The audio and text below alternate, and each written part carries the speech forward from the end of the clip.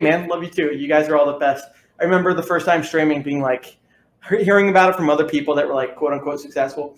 And they're like, yeah, you know, first you might have 1 to 3 people watching, and then, you know, just keep doing it. It'll get better.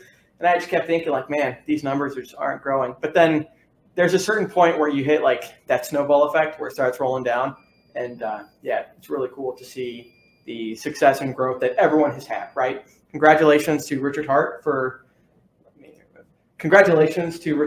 over 100,000 Twitter followers. That's amazing. He's got like over 75.6 thousand subscribers on YouTube. So